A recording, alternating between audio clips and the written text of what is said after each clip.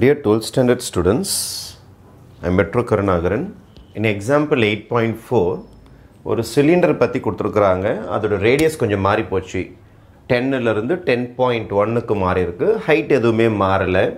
அப்போ கண்டிப்பாக வால்யூமில் சேஞ்ச் இருக்கும் உங்களுக்கு.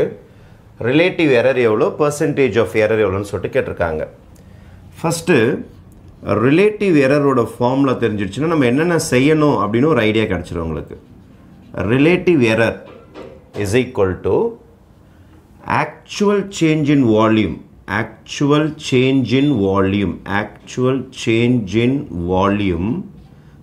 minus approximate change in volume by actual change in volume. இதான் உங்களுக்கு ஃபார்முலா. இந்த ஃபார்முலா தெரிஞ்சிடுச்சுன்னா என்னென்ன செய்யணும்னு நமக்கு ஐடியா கிடச்சிடும். Relative error is equal to actual change in volume minus approximate change in volume by actual change in volume. அது இல்லாமல் இன்னொன்று கேட்டிருக்காங்க, பர்சன்டேஜ் எரர். பர்சன்டேஜ் எரரோட ஃபார்முலா நம்ம கண்டுபிடிச்ச ரிலேட்டிவ் எரர் இன்ட்டு 100, அவ்வளோதான், வேறு ஒன்றும் கிடையாது. இன்ட்டு 100%.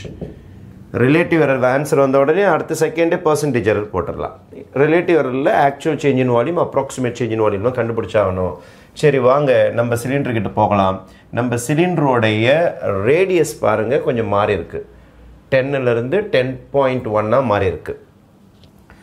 ஆக்சுவல் ரேடியஸ் வந்து 10 சென்டிமீட்டர். ஆனால் எரரில் எவ்வளோ மாறி இருக்குன்னா சேஞ்ச் இன் ரேடியஸ் 10.1க்கு சேஞ்ச் ஆகிருக்கு. நான் ஃபஸ்ட்டு எடுத்தோடனே டெல்டா ஆர் கண்டுபிடிச்சிக்கிறேன். டெல்டா ஆர்னா என்னுடைய சேஞ்ச் இன் ரேடியஸ் எவ்வளோ மாறி இருக்குது மைனஸ் ஒரிஜினல் ரேடியஸ் 10, அப்போது 0.1. இதை ரெடி பண்ணி வச்சிங்க. Are ready, original ரேடியஸும் delta ஆரும் ready. ஹெச்சில் எந்த மாற்றமும் கிடையாது, அதனால் H is equal to 20 centimetre. அதை அப்படியே எழுதிக்கலாம்.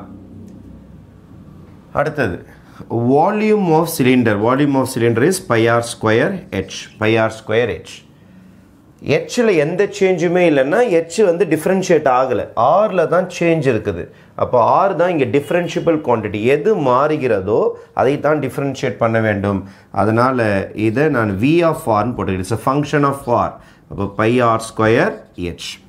நான் உடனே என்ன பண்ணுறேன்னா இதை டிஃப்ரென்ஷியேட் பண்ணிடுறேன். V dash R by R ஸ்கொயரை டிஃப்ரென்ஷியேட் பண்ணால் 2 முன்னாடி வந்துடும். R 2 minus 1, h is a constant.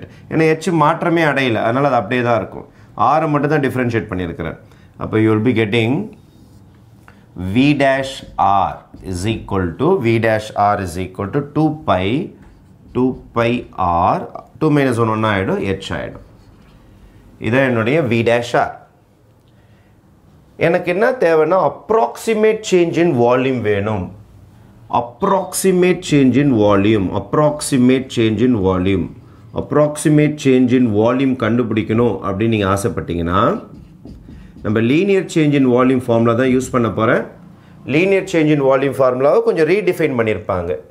என்ன ஃபார்முலானா V dash R into delta R. இதான் formula. V dash R into delta R. V dash R into delta R. V dash R இப்போ தான் கண்டுபிடிச்சிங்க. இது வரைக்கும் பாருங்கள். 2 pi RH into delta R. 2 into pi into R தான் இங்கே ரெடியாக இருக்குது. 10 H வந்து 20 into delta R. delta R இங்கே மைனஸ் பண்ணி வச்சிங்க. இதோ இருக்கு பாருங்கள். 0.1. அப்போது 10 0.1 மட்டும் பண்ணால் டெசிமல் போய்டும், 1 ஆகிடும். 20 into 2 is 40. Therefore, your answer will be 40 pi centimeter cube. அப்போ ஒன்று ரெடி ஆகிடுச்சுப்பா எனக்கு. Minus approximate change in volume நான் ரெடி பண்ணிட்டேன். இதோ வந்துடுச்சு பாருங்கள் எனக்கு 40 pi. இது எடுத்துகிட்டு வந்து நான் இங்கே எழுதிடுறேன். ஆஃப்டர் ஃபைண்டிங் அப்ராக்சிமேட் வால்யூம் எடுத்துன்னு போய் எழுதிட்டேன் பாருங்கள். Minus 40 pi. Actual change in volume கண்டுபிடிக்க போகிறேன் நான். Actual change in volume R exact change in volume. Actual change R exact change in volume கண்டுபிடிக்க போகிறோம். What is actual change in volume R exact change in volume? Volume 10 point with the radius of 10.1 minus volume with radius of 10. Increase on radius வச்சிருக்கிற வால்யூம்ல இருந்து original radius வச்சிருக்கிற volume minus பண்ணீங்கனா தான் actual change in volume வரும் is equal to volume formula pi r square h minus pi r square h தான் போட போறேன் ஆனா r இங்க மாறும் இங்க r மாறும் அத பாருங்க pi into 10.1 into 10.1 into h அதே 20 தான் minus pi into r square na 10 into 10 into h வந்து 20 right வேணா pi காமனா வெளியில எடுத்துடலாம் 10.1 into 10.1 into 20 போட்டு பாருங்க you will be getting 2040.2 minus 10 into 10 into 20 போடுங்க you will be getting 2000 இதில் இதை மைனஸ் பண்ணிட்டீங்கன்னா you will be getting 40.25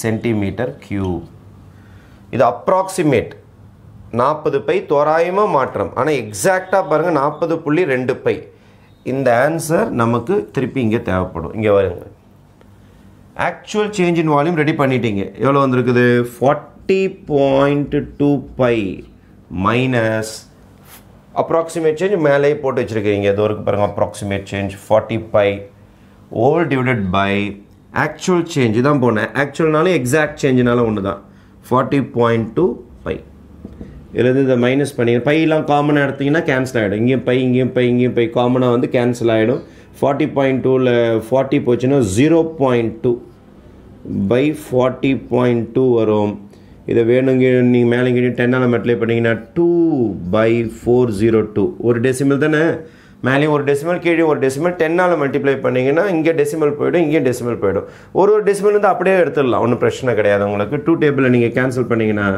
1/201 1 201 divide பண்ணீங்கன்னா you will be getting 0.00497 போயிட்டே இருக்கும் நான் ஒரு 5 digits போட்டுக்கறேன் this is your relative error ஆனா அவங்க கேட்டிருக்குது percentage of error relative error னு கேட்டிருக்காங்க அது எல்லாம் percentage of error னு கேட்டிருக்காங்க அப்ப வந்த ஆன்சர் 0.00497 அகைன் ஒரு 100 ஆல மல்டிப்ளை பண்ணுங்க இன்னும் ஒரு 2 டிஜிட் தள்ளி புள்ளி வரும் 0.497% இல்ல 0.497% is percentage of error for this problem ஓகேவா இப்போ இந்த சம்ல மூணே கேட்டகரி தான் என்னன்னா actual change கண்டுபிடிங்க approximate change கண்டுபிடிங்க இதான் main approximate change actual change கண்டுபிடிக்கிறதுக்கு மெயினா ரேடியஸ் ஓட சேஞ்ச் தெரியணும் 10 10.1 10 யூஸ் பண்ணி actual change 10யும் 10.1 யூஸ் பண்ணீங்கன்னா உங்களுக்கு 0.1 வந்திருக்குல அத தான் நம்ம எதில யூஸ் பண்ணிப்போனா